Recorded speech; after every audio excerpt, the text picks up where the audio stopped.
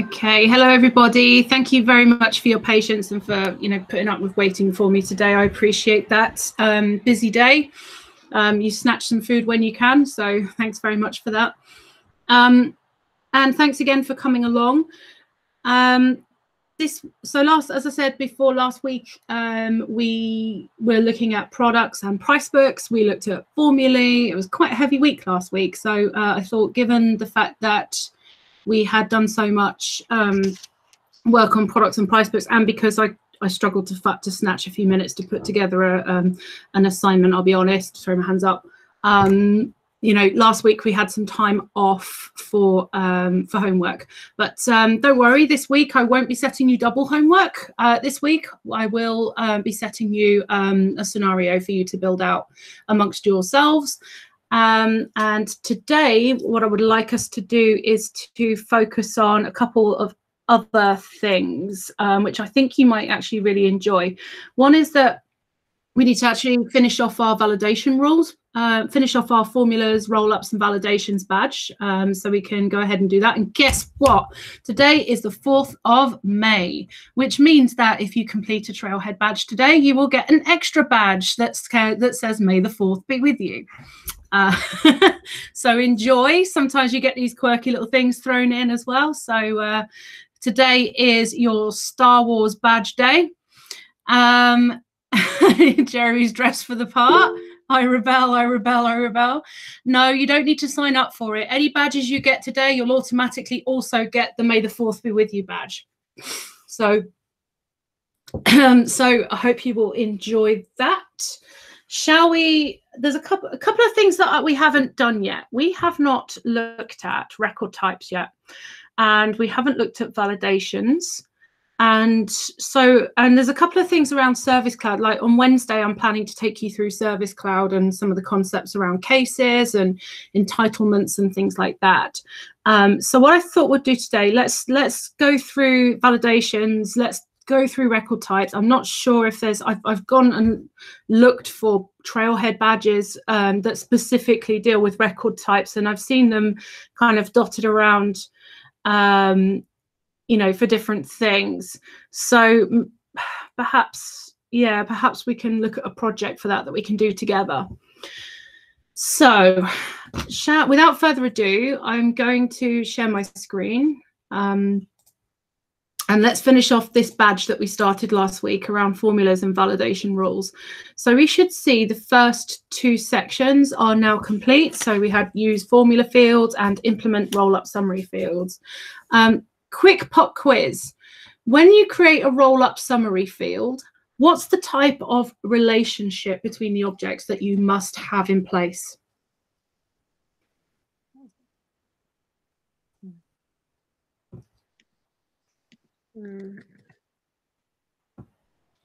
Sorry, yeah, pop quiz, just threw it at you. So what's the type of relationship that you must have in between 2 objects in order to implement a roll-up summary field?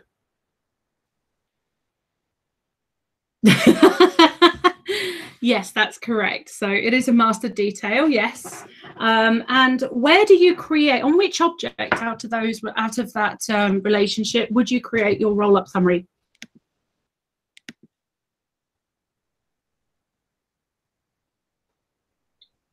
Okay, so that's not correct. You wouldn't put your roll-up summary on the child. You would create your relationship on the child, but your roll-up summary does go on the parent. Well done, Samira, that's correct. What else can I throw at you? Oh, true or false, you can use comments in a formula field. True. Yes, you can. Jeremy says, does the data type need to be a specific data type? Number versus multiple type. Data type is master detail for the roll-up. Yeah. So good question, Jeremy. Can anyone remember the types, the 4 types of mathematical summary that you can create for a master detail without opening up your playground and having a look?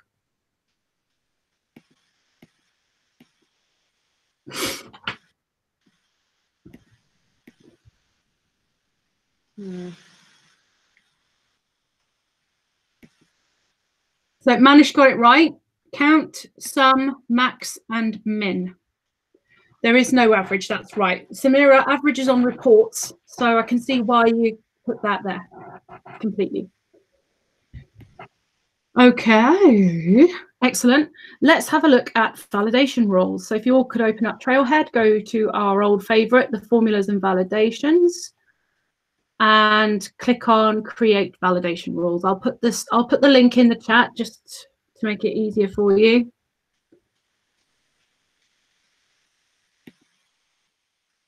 And I'll catch you there.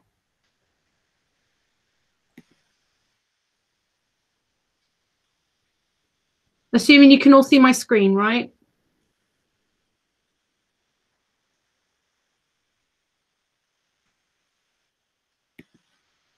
Marvelous. Okay, validation rules. So I'm going to read this out and then I'm going to translate it. So introduction to validation rules.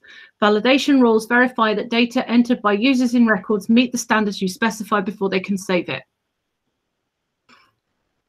Basically, what that means, and validation rules can be a bit of a baptism of fire. I learned how to, as soon as I understood exactly what a validation rule was doing, that helped me to create more validation rules in the future. So a validation rule can be created for objects, fields, campaign members, or case milestones. We haven't looked at case milestones, that's Service Cloud. Now, a validation, can anyone explain what is the difference? Why would you use a validation rule versus creating a mandatory field?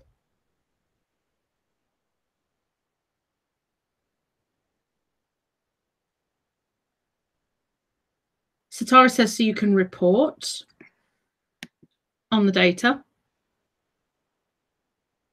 Any others? Make sure it's a number, so you protect your data.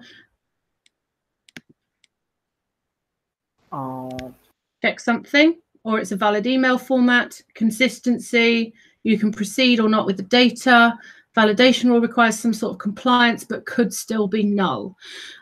Kinda, there's quite a variety of answers there, but I think the closest, so in response to, you know, if you're making sure that it's a number, use it in your experience of Salesforce so far, how would you make sure that a field contains a number?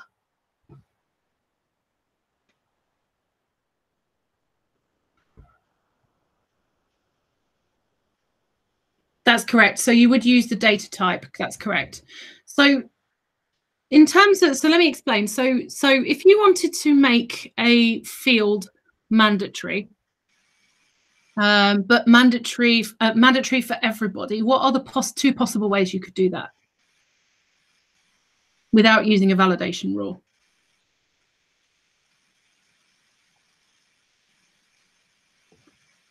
Yeah, so you can check required. Samira's quite right. You can do it at field level or at page layout level, correct. You can make a field required using page layouts, using the spanner that shows up next to the field, or you can do it at when you create the field, you can actually make it required as well. Now, obviously, think about this in terms of levels. If you make a field required at the field level, it's going to be required by absolutely everybody around the whole system. That also means it's going to be required for any integrations that take place. So if you have data coming into Salesforce from another system, then and you have a field that is required at field level, which is perfectly valid, you could require the incoming message to contain that data so it can be mapped to that required field. Correct. When you do it at page layout level, you are effectively saying that any user profile that this page layout has been assigned to, that's when it will be required. I have an idea, but no. Okay, so validation rules is when you need to make fields required under very specific circumstances, and the use cases for that could include looking at the profile of the user who is editing the record, looking at other fields, so you could actually make it a field you could actually make a field, the data in a field required based on data that exists in another system. For example, if the opportunity stage is proposal or price quote, you need to tick a box that says proposal attached before you can change the stage. So that would be a classic validation rule use case. Samira says, if a field is required at field level, everyone gets to view it, correct? Correct, unless you have, unless there is a dependency. In terms of field level security, if you make a field required at field level, they have to be able to view it, but you could make it using a profile and you use field level security, you could actually make it invisible. And in that case, it's not required. Remember the story about the 17,000 timesheets and how somebody disappeared a field and it wasn't getting filled in and all the costs were wrong. And Muggins here had to sit there for 4 hours updating all the data and, you know, completely skewing all their accounts. Yes, that's some of the impact, some of the things that can happen. But yes, there is a dependency between the two. So on with the unit. When we look at creating a validation rule, the first one we're going to create is for an account. So if you wouldn't mind just opening up your Trailhead playground, I've just flipped down to the bottom and I'm launching my playground. Now, the thing to remember with validation rules is the syntax is the same as you would have for a formula field. The difference is that you want is understanding what happens when you run that validation rule. So we are going to, first of all, so when you run your validation rule, what actually happens is the rule says, if this record is created or edited and it meets the criteria of the formula that you put in, then don't allow users to save the record and instead show an error message. And this is my favorite kind of thing, like for admins, and I say this with the highest level of sarcasm, because there are so many times, like, you know, there's a story of there's actually a hashtag on the community called Why Admins Drink. And one of my favorite ones that I ever read was how somebody went up to an admin with a screenshot where they'd hit a validation rule. They hadn't put the right amount, they hadn't put the right data in, and the error message was actually written by that admin. And they took a screenshot of it and then walked it and printed it and walked it over to the admin and said, I'm really stuck here. I think I've broken Salesforce. And the clue was in the error message. The error message told them what to do, but the psychology was that, oh my God, there's a red message. I'm stuck. I broke something. I need to help somebody. And one of my friends said to me once that when they had that happen over email, somebody took a screenshot of the validation rule failing. They just went along and copied the text in the error message for the validation rule, emailed it back to them and said, this is what you need to do. And they wrote back and said, that's great, thank you. Just like, oh my God. Anyway, so the validation rule that we're going to create today is focused on accounts. Sorry, a couple of questions.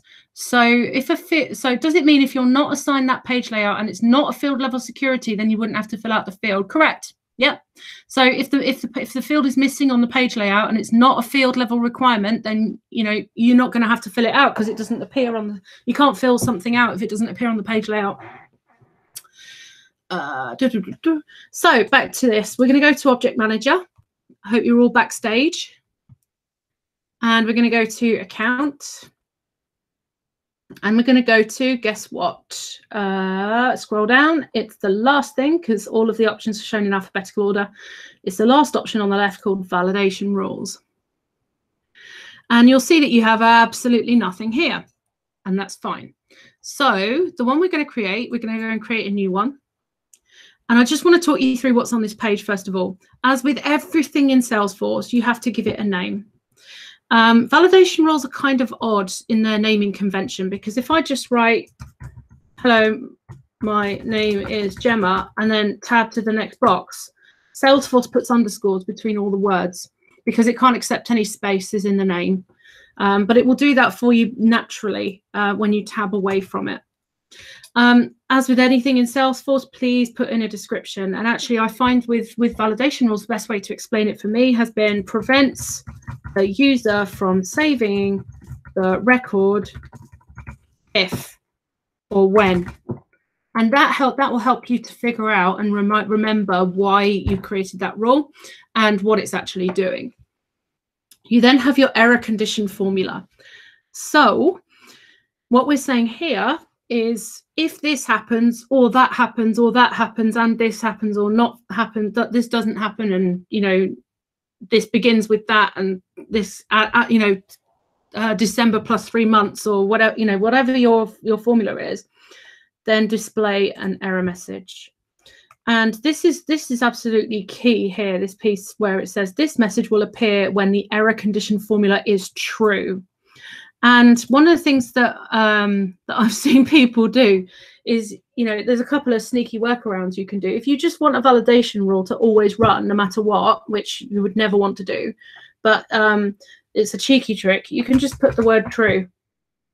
And if you leave it as that, no users will be able to change any account records at all, ever, and they won't know why. So I'm not tempting you to do your last week in the office kind of job, but that could be a pretty evil thing. You go, I didn't tell you this. True. And then you can put in any error message you like. You have cheese on your chin, for example. Yes, you could. Yeah, April. It would make a good April Fool. A little bit cheeky. You can even put links in here as well. So you can even put you pretend it's some kind of ransomware. But please don't do that because that's not professional. Wow. So okay. So hopefully you're all going to understand what the hell I was going on about there. So back to the Trailhead badge. What we're going to do is create a rule, which is the account number has to have 8 characters. So I'm just going to account number 8 characters in the name. That's what the name needs to be. Account number 8 characters. So this prevents the user from saving the record when the account number does not have 8 characters length. So how would I do this? I would go through just like you would with any formula field. You just click insert field and then get your account number field. And remember, like with formulas, you can go through and get data from you can create cross object validation rules as well. So account number. So I've got the field I want. The operator that I'm going to want, and I'm going to check this in a minute, is the len. Not the operator, the function, because I want to assess the length of the data in this field. So I'm just going to go hit down here and check my syntax. Okay, so that is looking for a text field. So if you were working with a pick list value, for example, you would have to turn that into text. If you were looking at a number field, like number of employees, you would have to convert your number field into text, and you would just do that with len text number field, like that. Okay. So for this one, this is just assessing the length of the account number. Remember to close off your parentheses, and then I'm just going to put in that it's not 8. Let's check it. Perfect. No errors found. Now, the one inconsistency here is that in formula fields, when you check your syntax and it's all fine, it goes green, right? It says compilation, success, blah, blah, blah. You're such an amazing person. My validation rule is probably the most British version of this to say, no errors found, just like normal grey. Well done. You did your job. So let's check. Yeah, so invalidating. So let's just check what was Trailhead telling us to do. Trailhead was telling us to do this in a slightly different way. Trailhead was telling us that we can use a exclamation mark and an equals, which also means not equal to. So that's something, that's another approach you can do. Like you say, it's all about style and your own style, whatever you want. So let's, that will still do the same thing because your, this is basically just saying not, as you can see, yeah, not equal. Okay, but they'll both do this, they should both do the same thing. Personally, I'm a fan of these.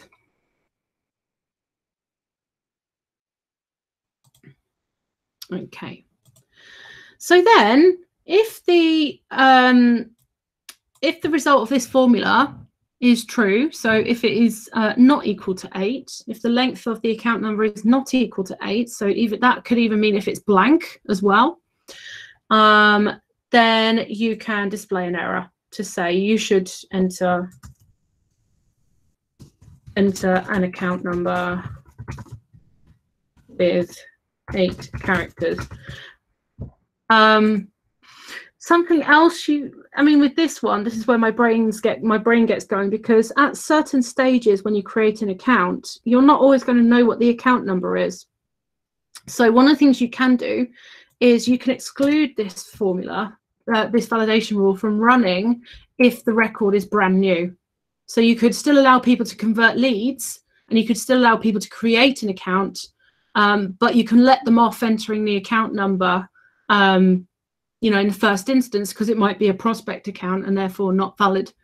And you could just have this rule kick in when the account type becomes customer, or the next time someone goes to change it. So the way I would do that is just go not is new, like that. But then, of course, because I've got 2 lines in there, I need to join them together with an and. So this is now saying if the account is changed and it is not new and the account number is not equal to 8, then display this error message. Okay, that's not what Trailhead's asking us to do, but that's frankly how I would be looking at doing that in a real life situation, because in real life you don't always know the account number, and validation rules can prevent leads being converted. Just something to bear in mind. Okay, let's see, what does Trailhead want us to say? So account number must be 8 characters long. So I shall be compliant in this instance. I'm one of those annoying people that gets a recipe and then doesn't follow it. Just do my own thing, and then I wonder why it comes out wrong. Okie dokie. Then you can choose where you display the error message. So you could display the error message at the top of the screen. I tend to use that if I'm giving an instruction that involves more than one field. I will tend to display the error at the top of the page.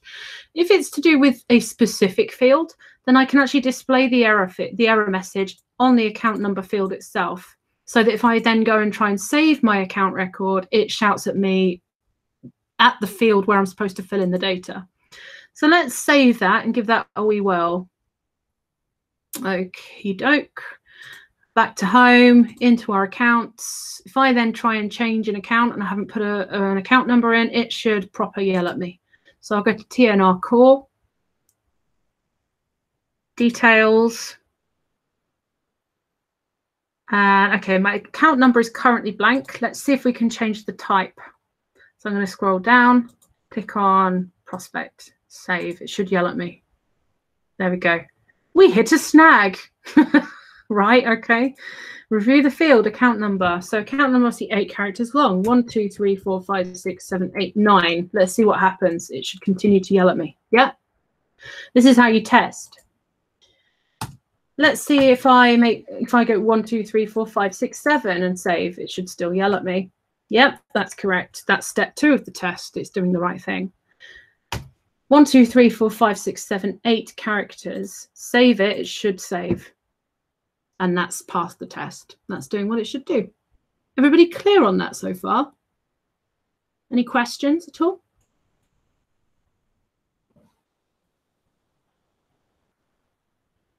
Cool, huh? So you can make all kinds of messages appear. Please be sensible. Right, so Salesforce gives us a little view on, what should be happening when this happens. So here are some more examples that we can work through. So if you want to make an account number numeric, that's interesting. Okay. So what this formula is doing, and I'm going to copy it and create a new one. You can have multiple validation rules running on the same field. What will happen is you just get 2 error messages. One of the things I also like to do is to clone and just make changes. So if I want to, and that's usually if I'm feeling lazy and I just want to change the odd word instead of writing out the whole description or the whole name, or there's already some fields in there that I want to pull through and I just can't be bothered to go into the menus and have a look. So this one is account number is not numeric. Let's have a go at making that. Account number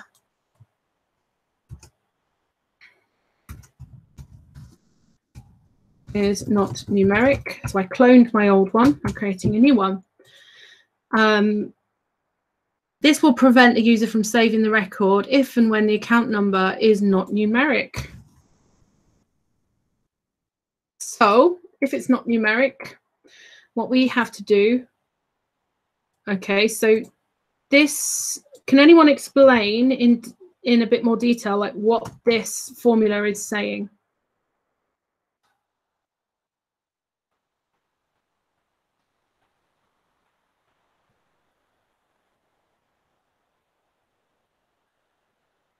Correct, yeah. So check that there's something in it. So we're checking that the field actually has an account number. And it has to be a number. Yeah, so if it is not a number and it is not blank, what's going to happen? Okay, it doesn't accept it. Yeah, so it will show an error of your own devising. Let's check the syntax, just make sure, because you never can be too careful. And you can just change this to say the account number must be numeric. So I'm going to save that and let's go and test it again. Let me show you how some really effective ways to test. So going back to my account, if I edit my account number and change it to 676, that should save because it's gone back because it's got 8 characters. Let's say I change the last number to be a letter V. It should shout at me. Yeah, account number must be numeric. What happens if I then add in a couple of other characters? I should then get 2. So yes, so now you get 2 errors. You get the account number must be 8 characters long. And you also get the account number must be numeric. So you see how that's 2 validation rules that are firing off there. And sometimes you might choose to kind of bake those into one rule if you want to. But I would think about the propensity for that to change in the future. If you think that, numbers are numeric now, but may not be in the future, then you'd probably want to separate out those 2 rules. Okay, so you can be as fussy or as not fussy as you like with your system. Word of warning. Validation rules can be a huge issue when it comes to user adoption. I have logged it, as can the number of fields, and I have logged into many an org, which is you open up the account page and it's just scroll, like how many fields, most of them being required, lots of validation rules. Personally, I'm not a patient person, so if I'm working on a form, if I'm filling in a web form, I often get fed up if there's too much stuff that I have to fill in, or if it gets fussy over certain things. Earlier I was filling out an address field. Every single part of the address was required, including the county. And from my perspective, that got me worried because in my postal address, I live in a village outside a town, so outside a town, and I live in the county town. So when people see the word Bedford, they know it's Bedfordshire in the UK. It's when and actually that's how many banks have it set up as well. So when if I have to fill in beds or Bedfordshire as well as the rest of my address, if I'm filling out a form for like a shopping site, I then get concerned because I know that data is going to fly from the shopping site over to my bank and it will do some checks there. And if the two addresses don't match exactly, then that can actually cause credit card payments to fail and cause a lot of problems when I'm doing online shopping or when I'm trying to transfer money to people, etc. So just things to bear in mind. Yeah, the experience is really key here as well. So some counties, some towns don't have counties. Like London, I wouldn't put a county in. Manchester, I wouldn't put a county in. But I've seen many a website where they force you to. Right. So next one, date must be in the current year. So this one looks at whether a custom date field contains a date that is in the current year. So that's a validation rule that you can put in. And we have a number range validation as well. So if you want to see that, and there are different approaches for this, you can kind of say if a number field is between this field and that field, you can kind of do an if. The temptation is to do an if statement, but actually what I like about this formula is it's actually flipping that on its head, and it's saying, okay, if I take the minimum away from the maximum, what's left? And actually, is that going to be great? Make sure it's not greater than 20K. You can do that with days as well. Some other things you can do, you can use validation rules to ensure that you put the right website extensions. How many times have you filled out a form online where it's looking for a URL and then it yells at you because you haven't started with HTTP? That annoys me. But that's a validation rule that somebody's written, and then things like your billing country as well. So if you wanted to enforce how a billing country is populated and making sure it's consistent throughout, you could actually enforce a validation rule that says, your country has to be an ISO 2-letter code instead of a because there are many variations. I've seen GB, I've seen UK, I've seen United Kingdom of Great Britain and Northern Ireland, I've seen England, I've seen, this helps you to put some consistency in. And it's these kind of rules are more important for two things. One is your integration. Second is things like marketing. If you were going to extract a list of potential prospects, leads, contacts based upon a consistent region, then having a validation rule really helps in that instance.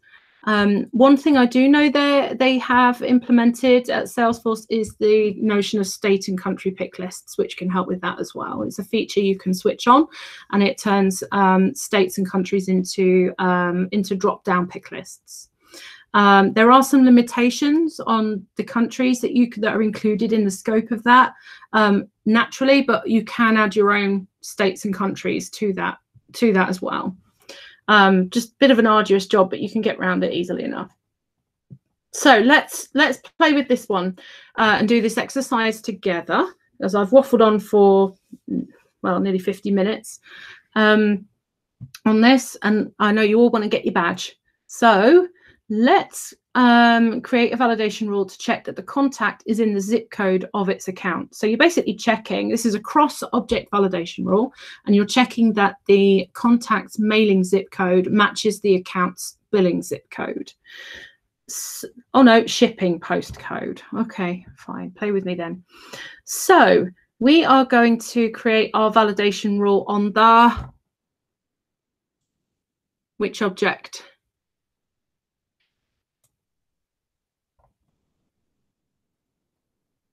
That's correct. We're going to do it on the contact. We want the contact record to match what's on the shipping address for the account, and the account is the parent of the contact. So bear in mind, if you had an object underneath that was related to the contact and you wanted to validate based upon the data that's on another object, then you would need to use a VLOOKUP function. And it's the only place in Salesforce where you can create a VLOOKUP function is on a validation rule. So let's go to our contact record. And we're going to go to validation rules, which is at the bottom. And we're going to create a new validation rule. Now make sure that your namings conventions are the same as what you have, as what is required. So add a validation rule, block the saving of a new account and has mailing postal code different from the, okay, it doesn't say what we should name. Oh, there we go. Contact must be in account zip code. Okay, so I'm going to copy that and paste it. Please make sure it matches exactly because of the checking. So Kat says, but we need to make a shipping address field. Well, the shipping address field is actually a standard field that is already on the account record. So fortunately, we don't have to do that. So again, putting in our description. So prevents the user from saving the record if the mailing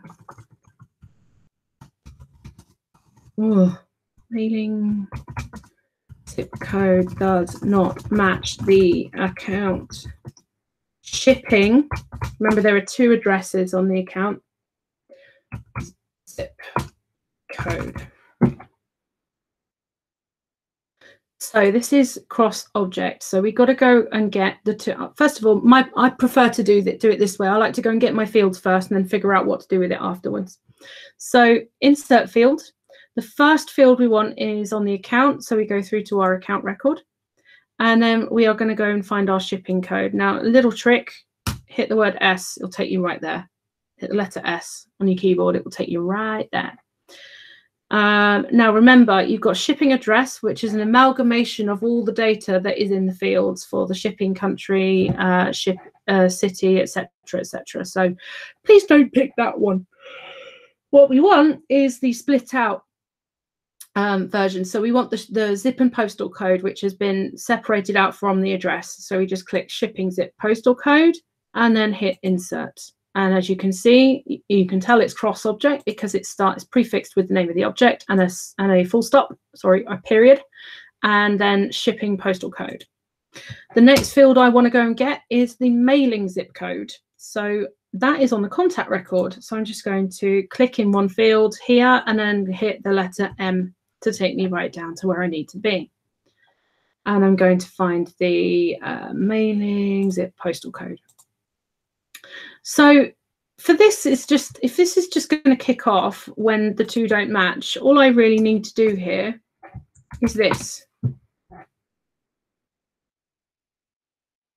And check my syntax. Yes. So all I've said here is that if this, this is not equal to that, because if the result of this is true, if it really isn't equal to that, then the error message will kick off. Let me check. Okie dokie. So the validation rule should only apply to contact records with an associated account. The plot thickens. So contact records with no associated parent account can be added with any mailing postal code value. Hint, you can use is blank for this check. So we need to know whether this contact actually is related to an account. So the one thing that we do need to do is go and get this account ID, which is and I'm not going. The reason I'm not going to click here. I mean, I could click into there if I wanted to, but it's just a waste of character space. I actually want to check if there is an account ID against this contact just by looking at, pardon me, what's in this account ID field. Because if that's blank, then there's no account. I could do it that way, but it's just a longer way of doing it. So I'm going to click insert. So I've got the field that I want, the extra field I want. So to check if this is blank, I'm going to put in the is blank function here. And all this is doing is just saying, is this blank? And at the moment, you know, bearing in mind that we want to know if this expression is true. So at the moment, is blank, if the account ID is blank and that is not equal to that, then it's gonna show an error, which is not what we want, because what we want to do is allow any postal code, any zip code to come through for orphan contacts. So in order to figure this out, what we actually have to do is put a not in there. So not is blank account ID. You could just get yourself into the habit of, if you open up a bracket or a parenthesis, close it at the same time, so then you know where you are. So this is going to fail. Let's have a look. It's going to fail because it's saying, hang on a minute, you've got an extra thing here. And that's because you haven't actually joined these statements and these arguments together into something logical. So what I'm going to do here is add an and statement, tie it all together. And then I'm going to put a comma in between. Question from Jeremy. Oh, I just clicked the wrong button, apologies. Question, is there no need to explicitly reference the contact mailing postal code because the rule is created on the contact record? Yes, contact is implied and assumed because you're already on the contact record. That's correct. The prefix of the object is when it's cross object. So what this comma is doing now is it's saying, it's actually closing off one argument. So this argument is that the account ID is not blank. So there's something in the account ID. So there it is related to an account. And, okay, so, and then it goes to the second argument, which is the postal code is not equal to the mailing postal code. If I get rid of that, comma, it's gonna say there's an extra parenthesis. Or a missing parenthesis, yeah, because it's looking for the argument to be closed off. And actually, it's nothing to do with parenthesis, it's to do with the comma. So this is now saying return an error if whenever the account ID is populated and the postcode and the mailing postcode don't match. Now, this is just my way of doing it. Lots of people have other different ways. So the error that we have to show, does it tell us what error it should have? No? Okay, I'm just going to put one in.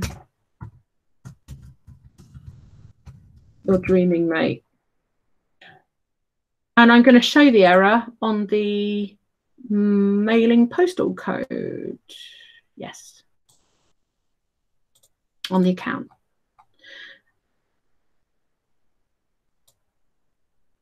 Sorry, one more question. Do you only need one and regardless of the number of conditions? Yes, for this particular group of arguments, yes. Another way you could cut this is to say if not is blank account ID. So if the account, there's another way you could do this. So you could say if not is blank account ID and that is not equal to that, then true, else false. Because the true bit is when you're saying if it's true, then display the error. If not, it's not true. They should both do the same thing. I'm going to test that. I'm going to test that by commenting out my first formula. Boom, there you go. So if that is not blank and the postal code is not equal to that postal code, then return true, else return false. And if it returns true, it will just return your error message. So style is, you know, there's a few ways you can do this stuff. And you will become more familiar with how your formulas are built out as you start to build more formulas. So let's save. Okay, who's ready to check their challenge? Because what I think the checking mechanism is going to do, it's going to run a script inside the Trailhead org, and it's going to attempt to create an account, create a contact against an account. Actually, probably not against an account, actually.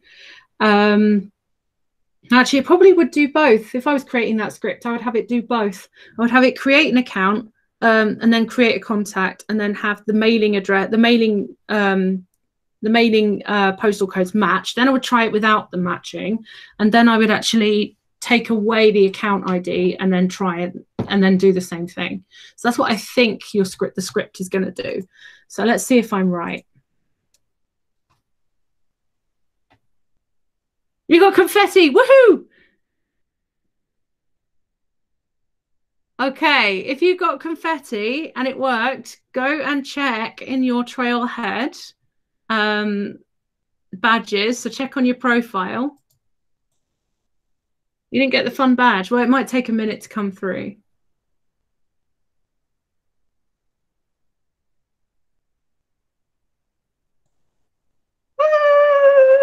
I got confetti too. Let's see. Did I get it? Where's my badges? Show more.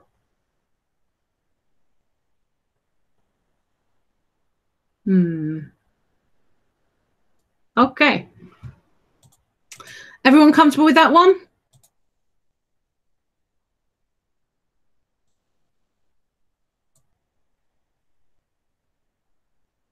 Yep.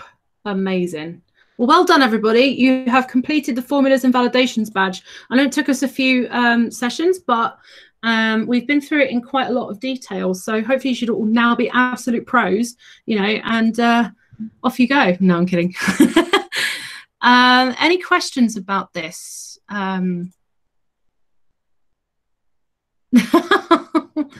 No fun badge. I guess my midichlorian levels are too low. Is that a Star Wars joke? Because for me, I don't really do it. But I'll let you guys all chuckle. Thank you. Okay, anyone struggling with that one?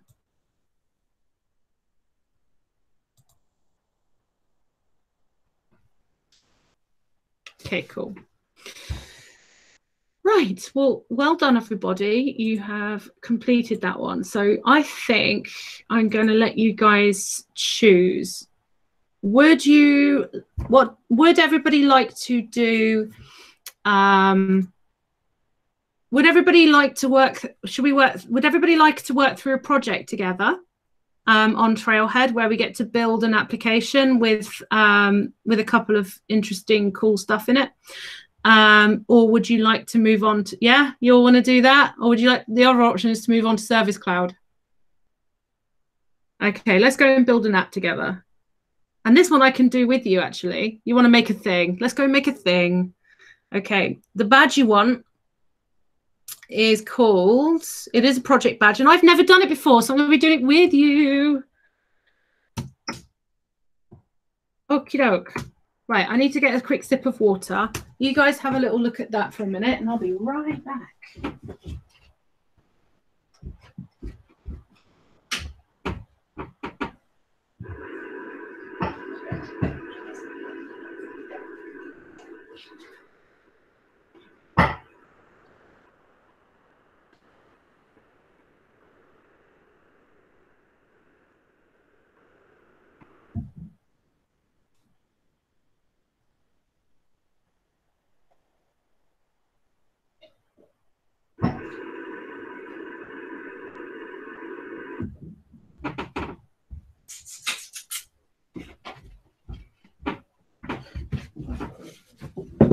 So excited. Yeah, me too. Okay, we're going to create a recruiting app. Everybody ready for this one? Amazing. So now I think we started doing this in another world. So what we might have to do, let's just check our objects. We've got, did we have candidates? No.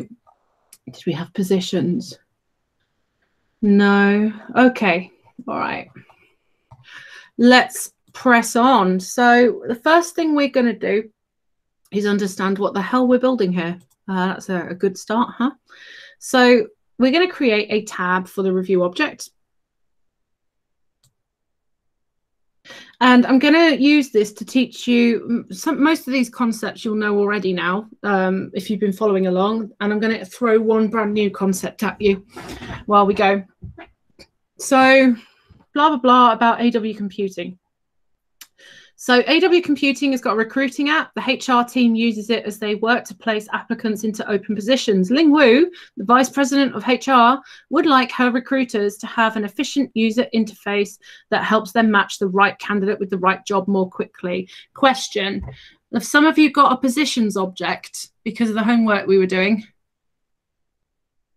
If you have, yeah, if you have, I would suggest you create a new Trailhead playground for this one. So let's go to hands-on orgs. If you click on your profile picture.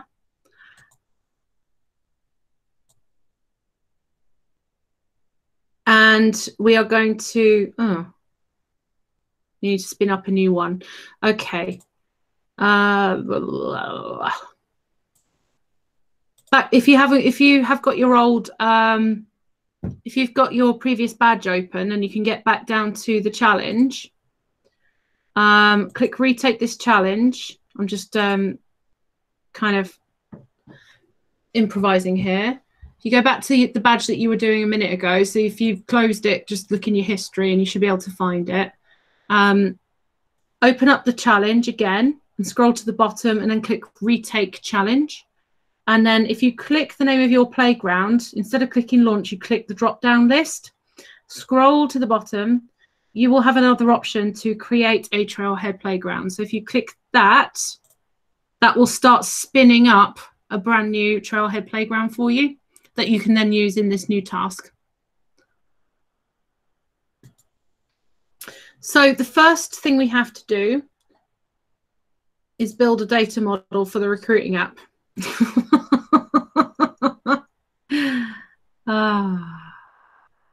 Okay, let's go ahead and do it.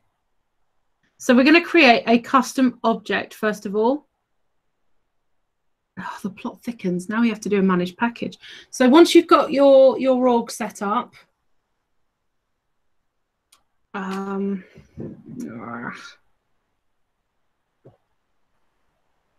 you know what? We might as well do this together, because if you go off and do this on your own, you're going to come up against these occasions where you have to install a package into your Trailhead playground. And if you're on your own, it's harder to do than it is if you've got someone with you to kind of walk you through it. So can someone shout when they've got their new org provisioned? Because sometimes it can take a few minutes just to come through. I'm going to check mine. Hello. Where are you talking? Come on then. No, mama. Okay, so I was using resourceful wolf. Now I'm a brave wolf. Okay. So in order to kick that off, something you need to do, once you've got your new org, and as you can see, it hasn't found it yet. Click launch. Yeah, it's still spinning it up. So just take a moment. Let me talk through the concept. What we're going to have to do. So, so there's some things you can. There's a couple of things that you can do with Salesforce in terms of building stuff. So you know that we've spent time building custom objects, validation rules, fields, profiles, permission sets, etc., etc. Some things, other things that you can do with Salesforce is you can package up anything that you kind of build on Salesforce. And actually, this is how many companies make their money. They build applications on Salesforce. So they might build an accounting package, which includes a set of general ledger accounts. So that's a custom object with fields on it. It might include an invoice with invoice lines. It might include a purchase order with purchase order lines, and then there might be a bunch of code in it as well. And that's something that developers, integrated solutions vendors can put together into a package. And there are two types of package that you can create. One is called a managed package. So those are the packages that can be upgraded from a distance. So as you continue to build and improve your packages, you can actually mass deploy them out to your customers using managed packages. And what that means for customers is that they can't change the fields and the functionality that you give to them, but you can upgrade it for them. Unmanaged packages are when you can't upgrade them, and you just deploy them as a one-off, and then you let customers do what they want with it after that. It just provides the basics. It uses standard. So when you build these packages, you effectively just add all the different things that you've been building into the package, and then you upload it to a special URL online. So it has its own unique place on the internet. And then when users click on that package, you can choose which environment to install the package into. So you could install it into your sandbox, into your developer org, your Trailhead playground, or your production org, God forbid, using this package link. Now, it can be a bit tricky, especially when you're working with Trailhead playgrounds, because in Trailhead playgrounds, the robots spin them up for you. So you don't actually get a chance to see your password. And often in order to install a managed password, you have got to log in to do that. So when we work with these packages, and sometimes Trailhead does throw a few of these at you in order to give you like basic functionality that you can then build on top for the rest of the badge.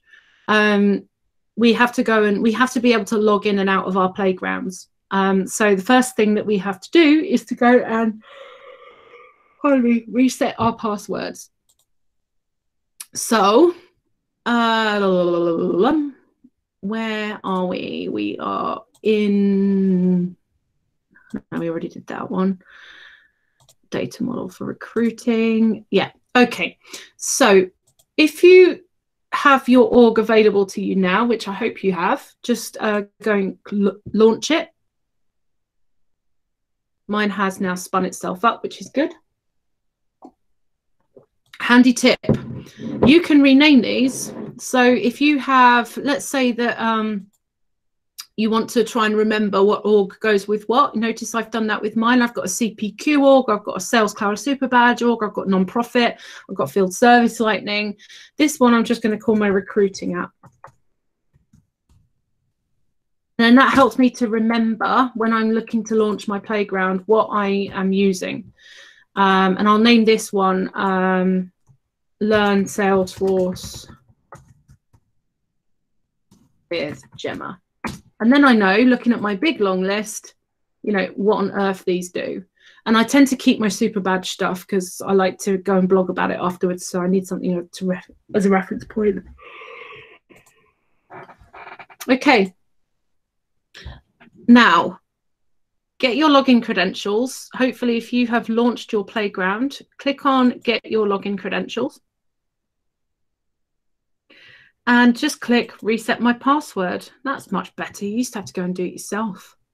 So now it's going to email my email address with the password, and then I just have to set it. And this takes you through the experience of what a user has to go through when you set them up for the first time on Salesforce. So I'm opening up my Hotmail. That's interesting.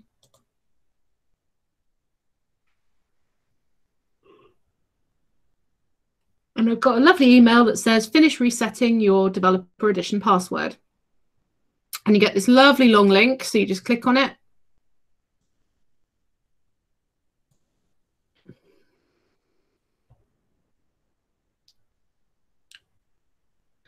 and then you're invited to change your password. Now, if you're a LastPass user like I am, what I like to do is actually use LastPass to generate the password itself. So if you want to, you can do that. And believe me, I'll be changing it afterwards. But you can use this to store credentials. Now, it can get fiddly if you use LastPass with Salesforce. It can be a bit fiddly because most Salesforce instances have the same URL, so it gets a bit confusing, especially if you work with lots of people's different orgs. So, but if it's just you know, what you can do is you can go incognito, you can create different Google personas if it really matters that much to you. So I am going to basically just, and as you can see, if you use like I use Chrome, and it stores lots of passwords as well because I freak out about losing them. So I am just going to put that password in plus another symbol so that those watching the recording don't end up hacking my org. And I'm going to change the password. Now, LastPass will invite me to store it, or at least should do. And do not click this because, as you can see, it really wants me to overwrite my usual Salesforce credentials, and I don't want to do that. So just be careful, be vigilant, look at the username before you hit yes and you overwrite any passwords. You're just getting a Salesforce login page. Kat, what are you looking at? You should be getting a reset password when you launch the second playground. Okay, so back to the beginning. What we did when we launched the playground was you click that to launch, and then there's a tab that appears at the top which is called reset password.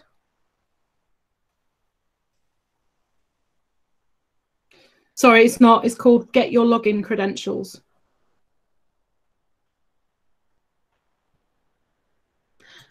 Okay, can everyone see that? Still takes you to the Salesforce page. Oh, okay, awkward. Some of that depends on what you've got in your browser as well. Oh. Okay. Don't know how to reset password. When I launch the second playground, it still takes me to the Salesforce page. When you say Salesforce page, Salesforce login page.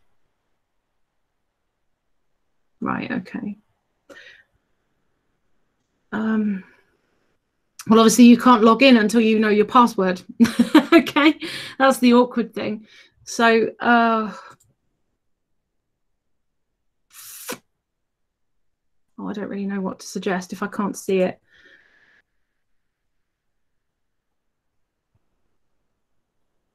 Yeah, I think maybe the playground is still spinning itself up, so just give it a minute, Kat. If you want to, just come back and follow along once you've got it. For those of you who've managed to reset your password, well done. Please keep a note of it somewhere useful.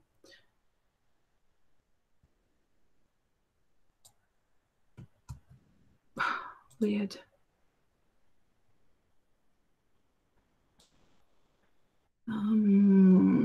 Sorry, I'm just trying to make a note of mine, but my computer's being very odd. When I try and paste something, it just isn't pasting anything. Okay, awkward. Okay, I'm going to go ahead and try this this new way of installing the package then. So where is it? Right, okay, back to okay, so back to our build a data model for recruitment app, create a custom object for reviews. We're going to go and install the managed package, and actually what it's given you is a slightly simpler way of doing it. They seem to have updated the process, which is good. So we're going to click the install a package tab, and then you'll see in Trailhead on the in Trailhead on step 2, you'll see this ID that starts with 04. That's the package ID. So what what you should be able to do is actually in your new playground is go into the installer package tab and then paste the ID into the package ID box there. If you can't see this yet, it's possible that it's still spinning it up for you. Okay, and then you are given this screen. So this screen is where users and administrators can actually install a package, and it's the same for any kind of package that you install into Salesforce. We're going to install for all users, and we're going to hit install. So all that's doing is it's running a script inside your org that's copying what's in the package itself down into your org and creating your own version of it. I think I should probably close down all of my other tabs so that I don't get too confused. Okay. I know it says install for admins only, but I've done it for all. It doesn't really matter. So that should take a moment. Okay. So I apologize if you're a bit lost. The badge that we're doing is called Build a Data Model for a Recruiting App. I had to change that reactively as we went because when we started, when I said let's start a project and told you the project to go to, I realized that we have to do this one first. So now bearing in mind that some of the objects in here are the same objects that you have created in the homework that we did last week with Steve. So there's a positions object, there's a job descriptions, all of that sort of stuff. I don't want there to be any conflict between the homework that you did with Steve and this Trailhead module, because it's going to take us a lot more time to go back and unpick everything than it would be if we just started afresh. So what we've done, what I've taken you through just now is spinning up a brand new Trailhead org, which hopefully you have all been able to do. And resetting your password so that you can get in and out easily. And then we have gone to install a package into your Trailhead org. Is everybody up to speed with that? I apologize for any confusion.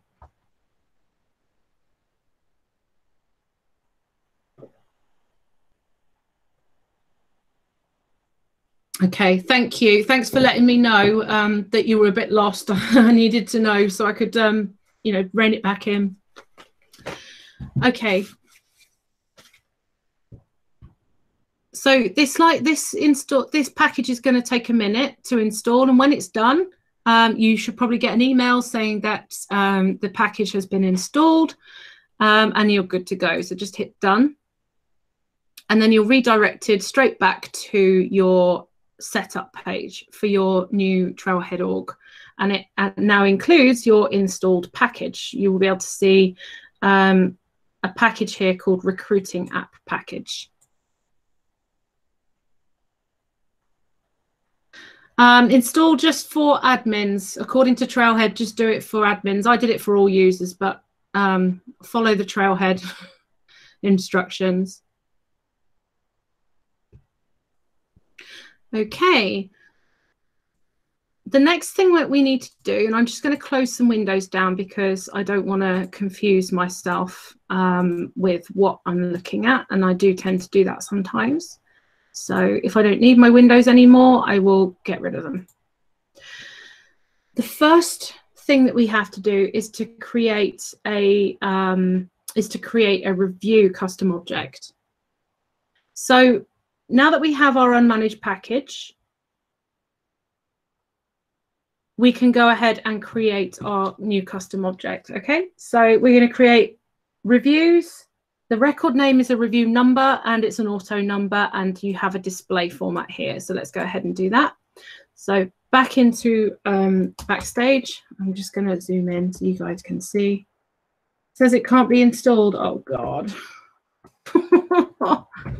That's the worst thing about virtual training is you can't floor walk and go and fix people's machines. It says it can't be installed. Afshan, what's it saying other than it can't be installed?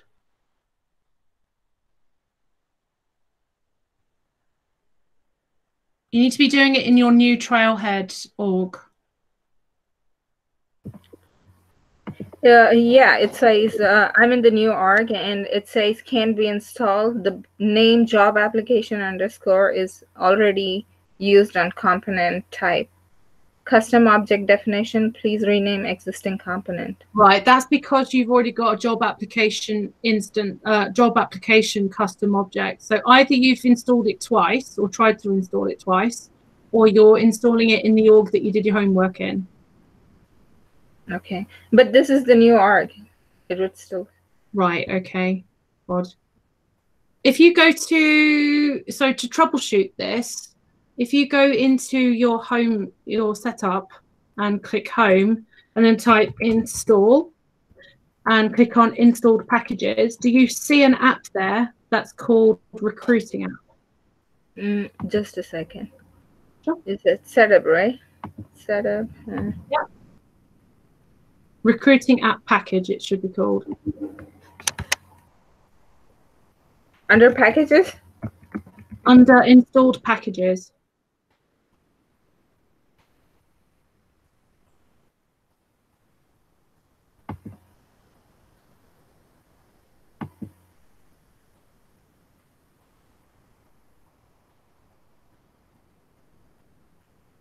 It says Salesforce and Chatter apps, install packages. That's it. Okay, that's interesting. Okay, without looking at it, I can't really say. The interesting thing is that what you should have in there is there are a few, as part of that package, there are 4 custom objects. One is interviewer, one is job application, the other is candidate, and another one is position. Yeah, I had the candidate object and the position object in the previous Trailhead org, but I shifted to a new Trailhead org. So okay. Do you think restarting all the tabs would help? Restarting, sorry? Like closing everything and try it again? Maybe? No, because it's cloud, so it still exists whether you close it or not. Without seeing what you've done with the Trailhead orgs, it's kind of hard to say. Have you got as far as doing the package at least? Yeah, I understood how to install the package. It's not letting me install the package though, so. Okay. In that case, we'd have to. I'll have a look at it. We'll stay behind and have a look at it for you. Yeah, maybe we can do it after the class. Yeah. Yeah. Okay. So those of you who have been able to do it, you should now see the 4 objects in your org. And the first thing we have to do is to create our review object. So we're going to go ahead and create. And I'm going to create a custom object. We're going to call it review. And the plural is reviews. And the title of the object is review. Record name is review number, not review name. And the data type is an auto number. And this is basically how you create sequential reference numbers for new objects, new records rather. So the new one is rev-0000. So you'll see here that the syntax is shown. So you have to use curly brackets. So we're just going to go rev-0000. And starting number, I would imagine, would be 1. Yes. So what this means is for every new record you create, the name of it will be rev-0000 or rev-0001, 0002, 0003, etc. We are going to allow reports and track field history. So we click those 2 settings and we make sure it's deployed. The next thing that we have to do is to allow search. So we tick that. And what does it say about notes and attachments? Yes, we want to add the notes and attachments related list. Okay, yell if I'm going too fast. We're just clicking some options here. So we want to make sure that we allow reports, we track field history, it is deployed, that we allow search, that's allowing users to search for it, and to add notes and attachments related list so people can upload files against it. So does this need a tab? No. Okay, we don't think so. So save. Done. Custom object is ready. The next thing we have to do is go to the next step, which is our job posting sites. So we're going to create a custom object for job posting site. So back to our object manager, click object manager again, and then click create custom objects. You see, once you get the hang of this, you can go quite fast. Job posting site is the name of the object, and the plural is job posting sites. Now, is this going to be a name or is this going to be an auto number? It's a site name and it's text.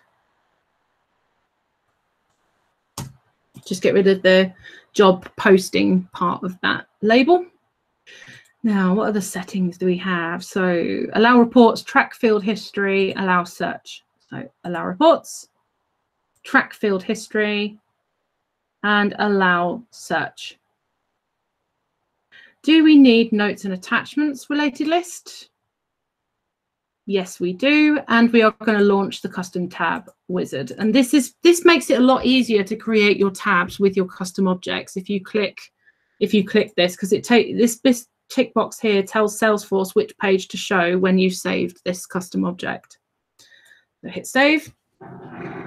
Now we're going to add a tab to this custom object.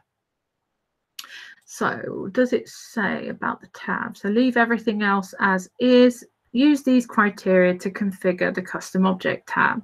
So we have to use the real estate sign as the tab style. So to do that, we make sure we've selected the right object and we click the magnifying glass for tab style.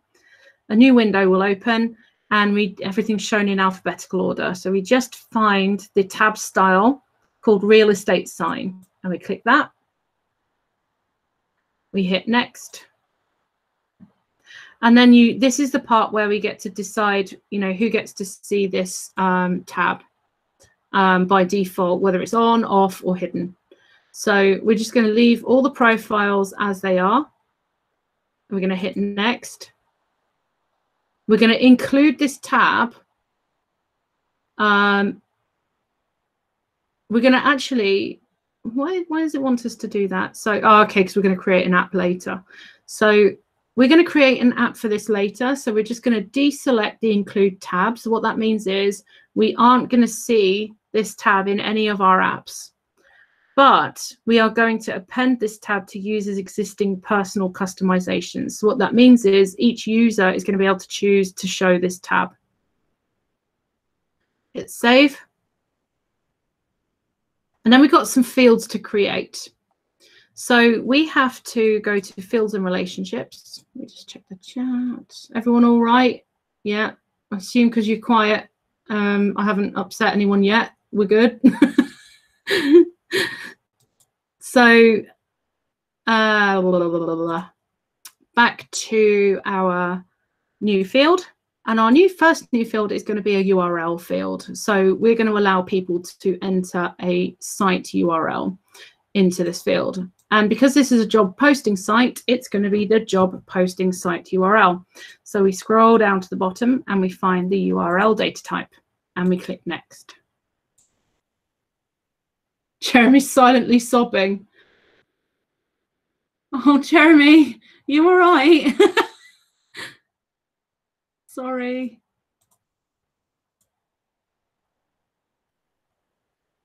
Maybe this could be homework this week.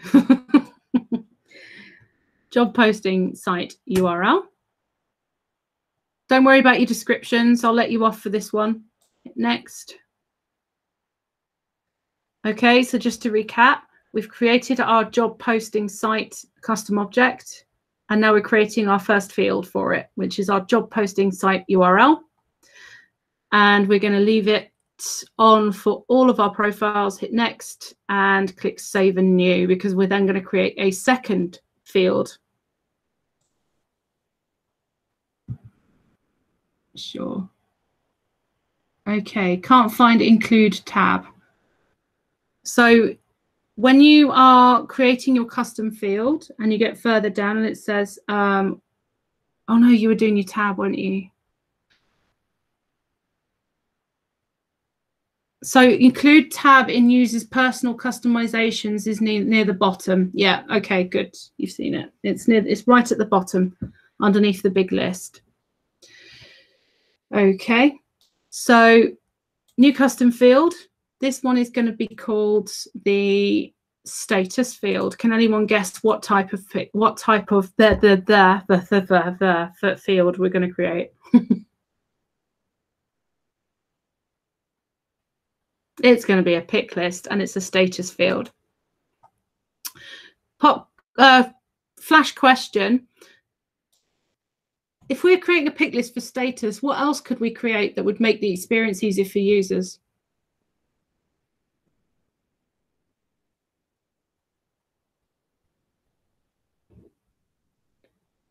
Yeah, fixed values is one.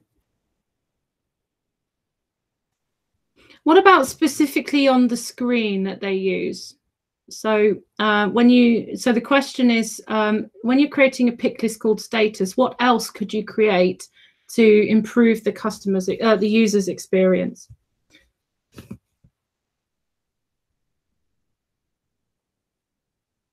New? Sorry, I don't understand that one.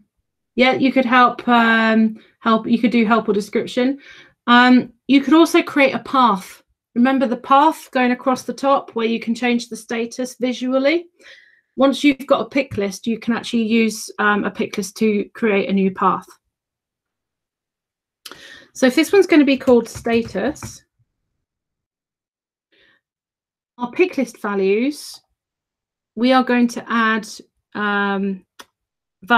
new values that are separated by a new line. Okay, so if we click that second radio button, then we get to add some new values.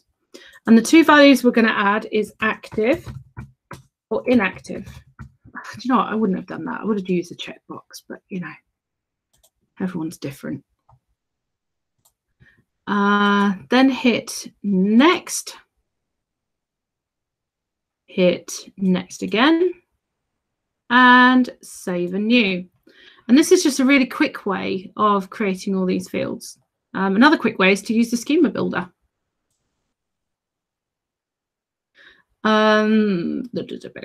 Next one we're going to create is the technical site, which is a checkbox. So we want to know, when we're looking at this job posting site, we want to know if this is a technical one or not. So we're going to create a new field, and we're going to call it a checkbox field.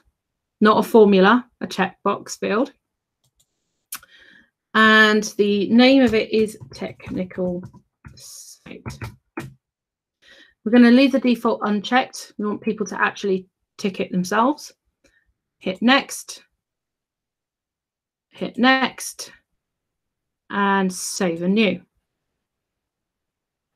And then finally, we're going to create a description field. Can anyone guess what type of text field we need to create for a description? Yes, it's going to be a long text area. Only for the purposes of this exercise. If I was doing this in real life, I'd make it a rich text field, because then I could let people actually create, I could let people upload images or put bullet points in and just make it a bit more useful in that way. So this is actually going to be a text area field, not a text area long. Apologies, I got that wrong. And Manish, you got that right. Apologies. So text area next, and the label is description.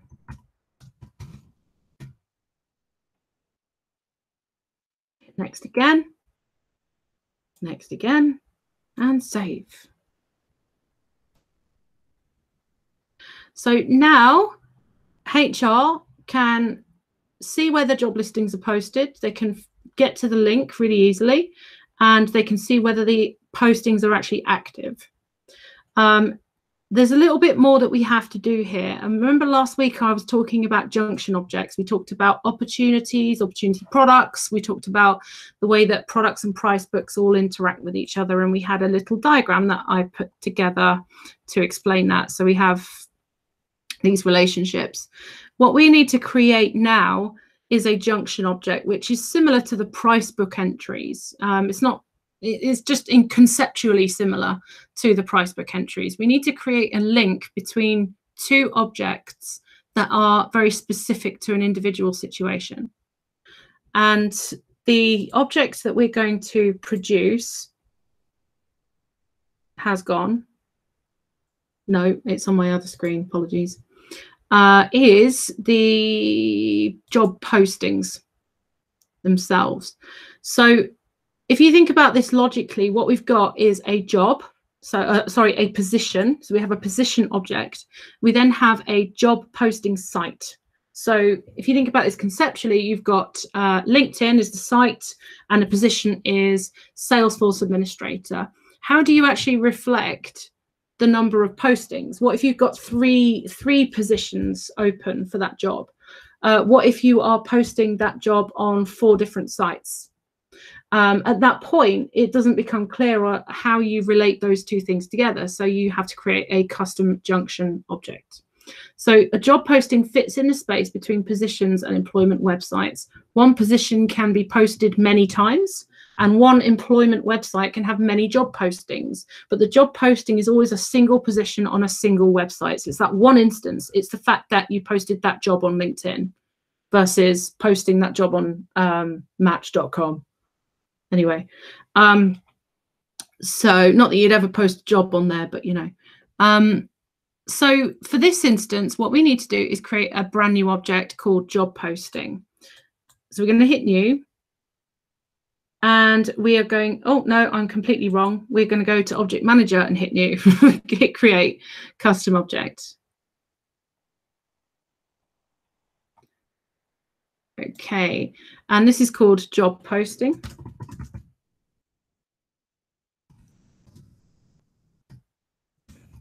And the plural is obviously job postings.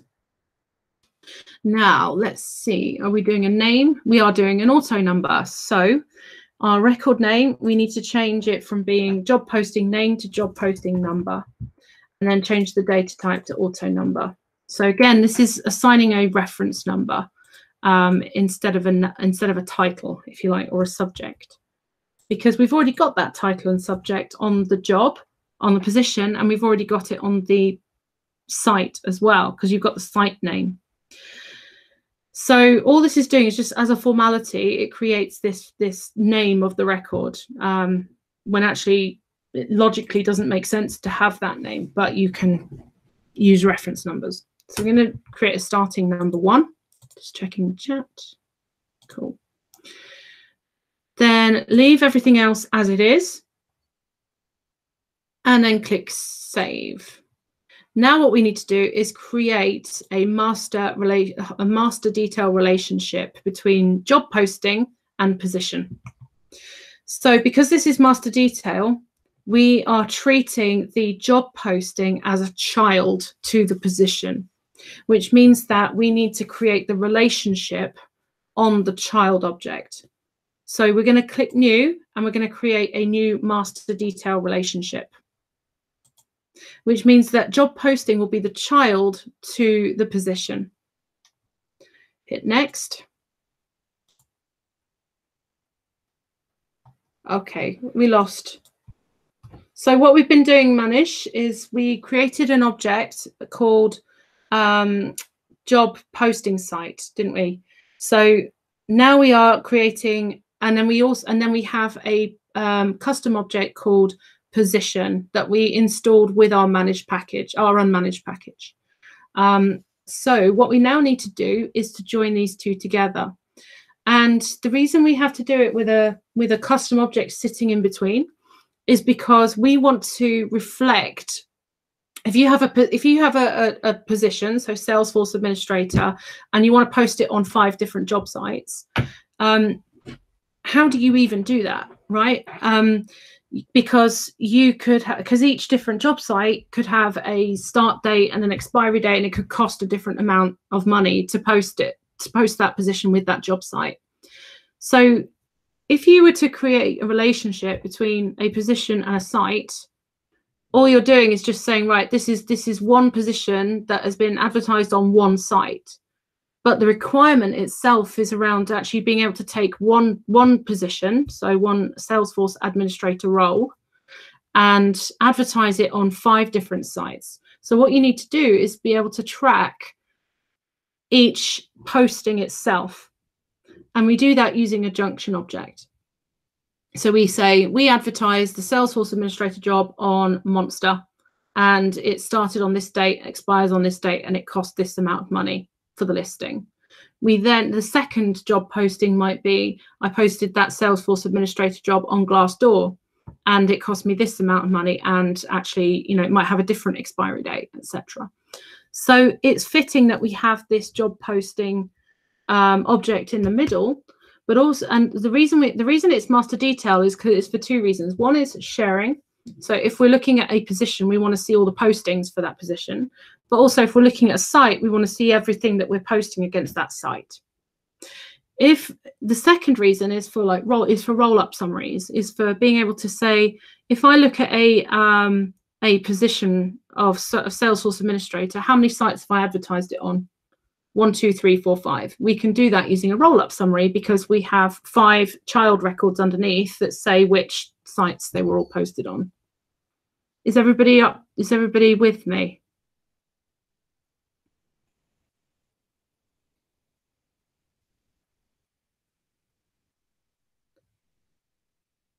Okay, thank you guys. Okay, so what we started to do was to just go to the job posting object, click fields and relationships, create a new field, and call it, and specify that it's a master detail field.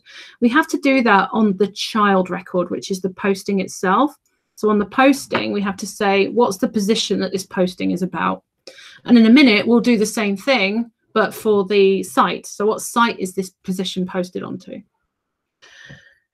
For this instance, let's just go and link it to the position. So we just scroll through the list of objects and we find position. If you want to, you could just hit the P on your keyboard and click position. Hit next. And our next, so all we have to do is, we're happy with the field label by default. It just says position. If you want to put some help text in, just say this is the position that this listing is for. And hit next. Leave it open, leave it visible for all of your users, and have it on your page layout. Hit next. Then you'll notice with relationship fields, it asks you to say what should the relationship, the related list label be. And this is where it can get interesting. We're leaving it as it is for now, but if you've ever, as you start to design more solutions, there are times when I have to change this related list label because it will mean that relationship means different things. But for this instance, we don't have to worry about it. So when you're ready, just hit save and new, because we're going to go straight back in and create a second master detail relationship.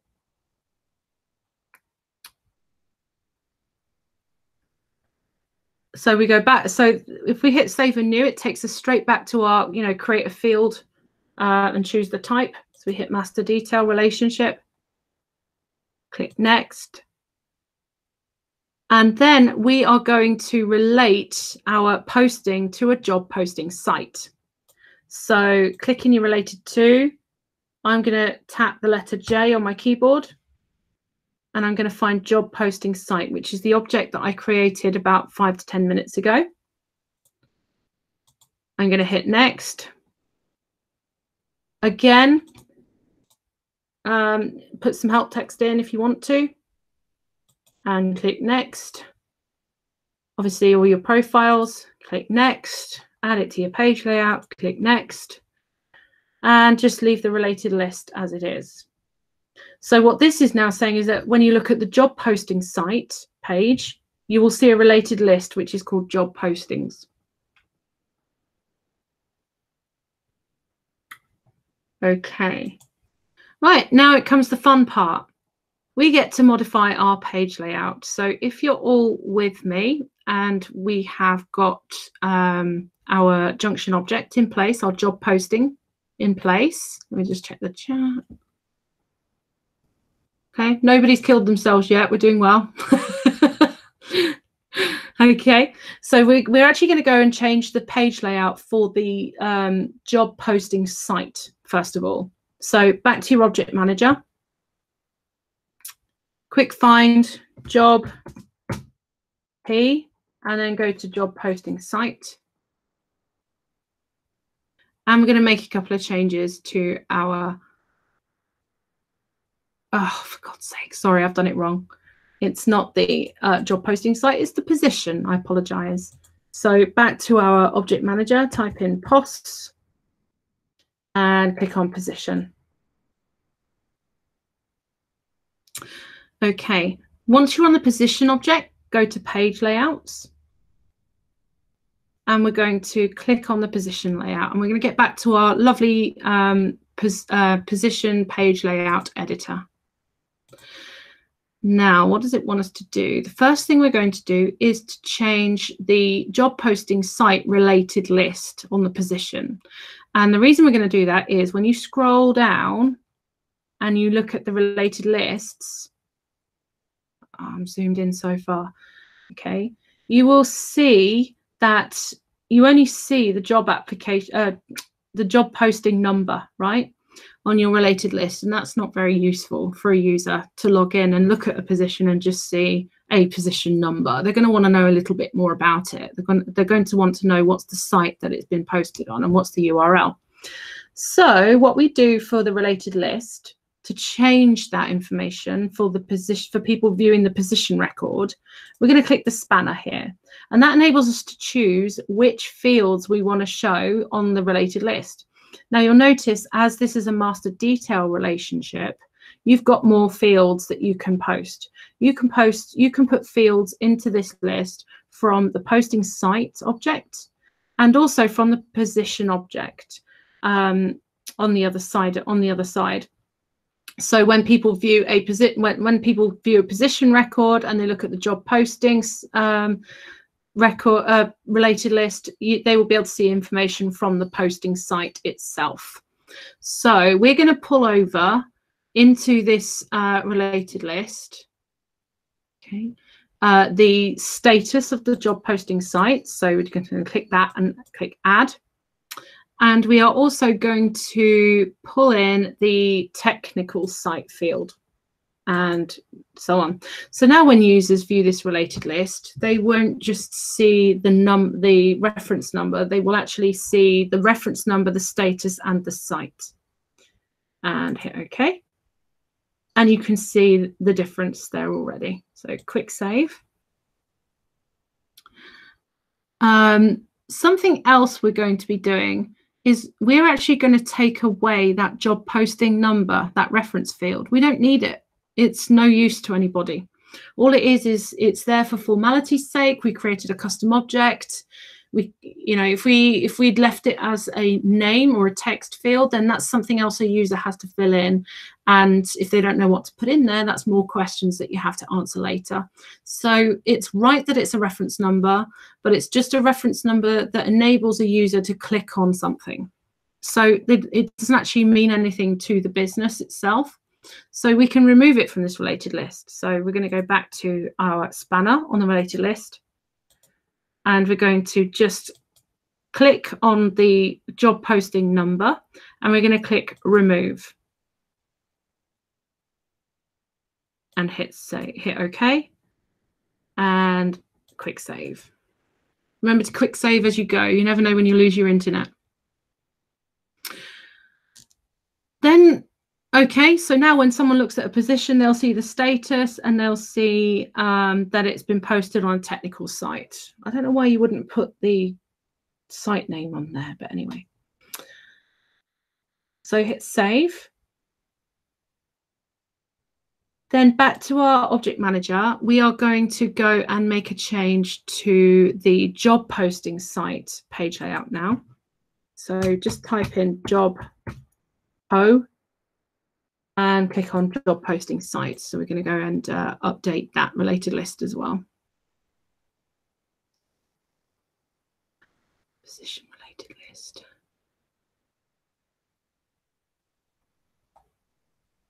Okay.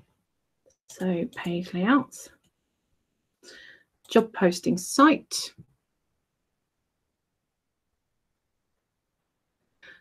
Quick one. Why is it saying position related list? I just want to check. Posting site. Did they tell us to change the related list label?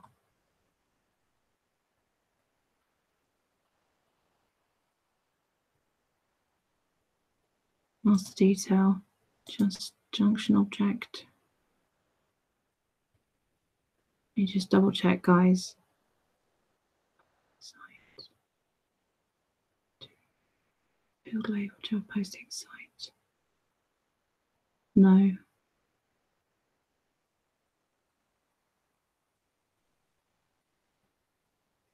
No, we're good. We're good. We're good. We're good. Okay. We just check the chat. Everyone's fine. Cool. Okay. Got 7 minutes. Let's see how far we can get through this.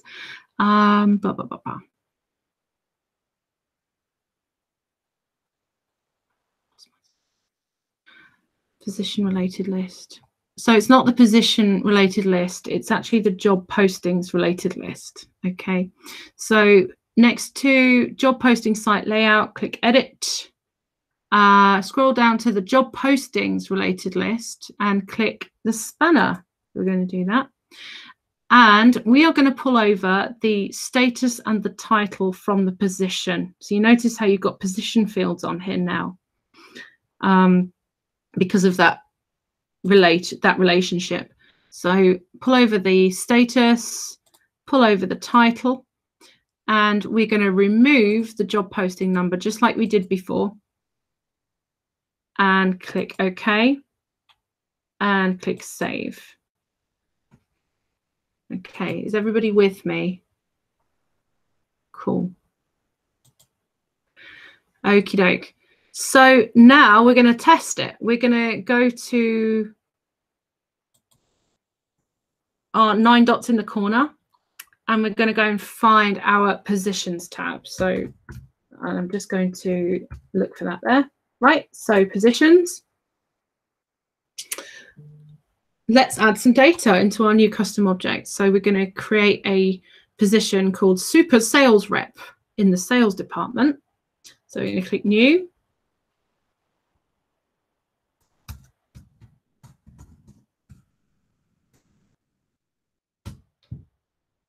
Department is Sales. Approval status is Approved. Location is US. Job description is, I'm going to copy it from Trailhead and paste it into the chat for you. So sales rep to join the AW computing team serving the Eastern region of America.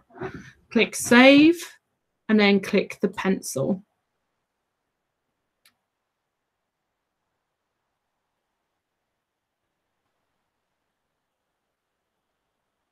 Okay.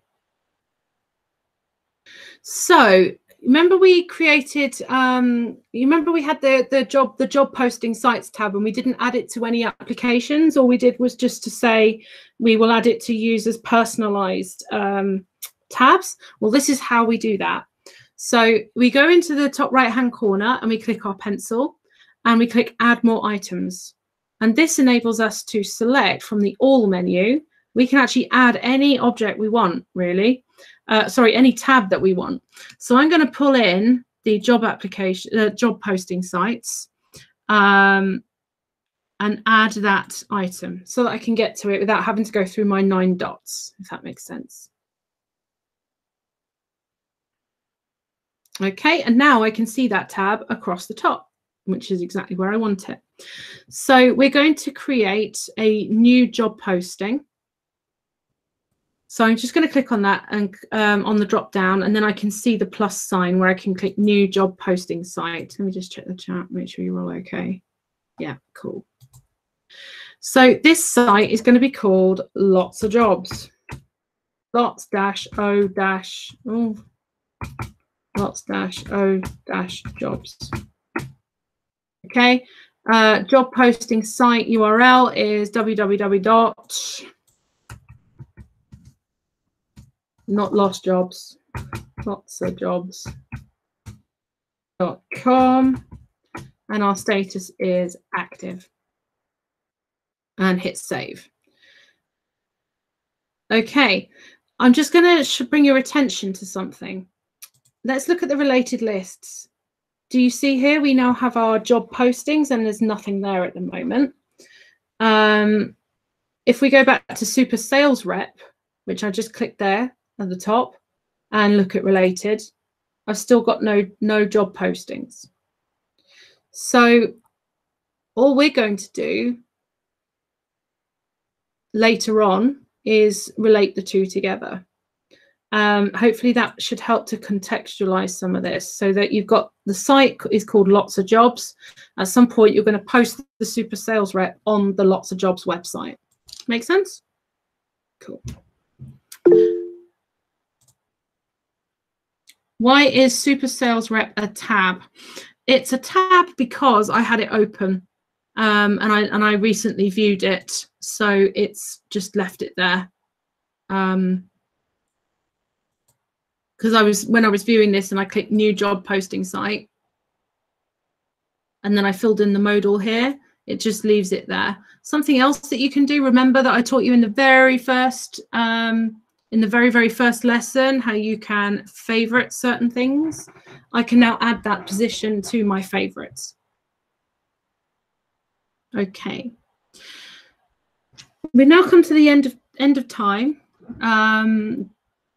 Do you want to take this away and do it as some homework for the week, where you can go and build your recruiting app? And then perhaps what we could do on Wednesday is actually have somebody volunteer to demo it.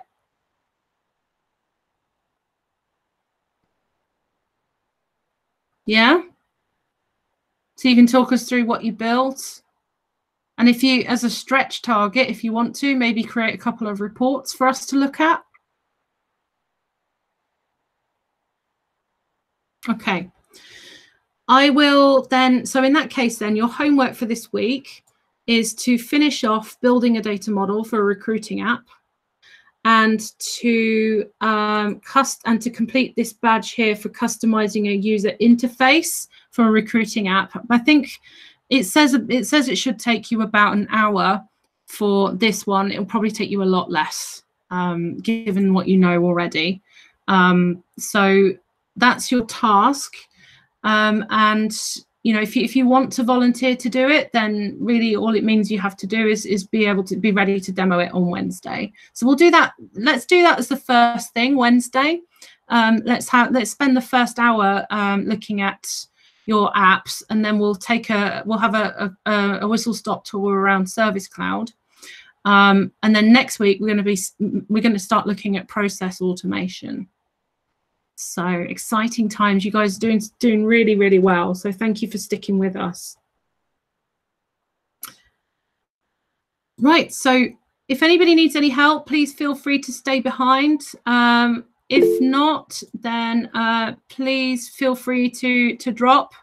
Thank you very much for coming, everybody, and thanks for your patience with me and with the Trailhead Playgrounds as well. You take care, and I'll speak to you Wednesday.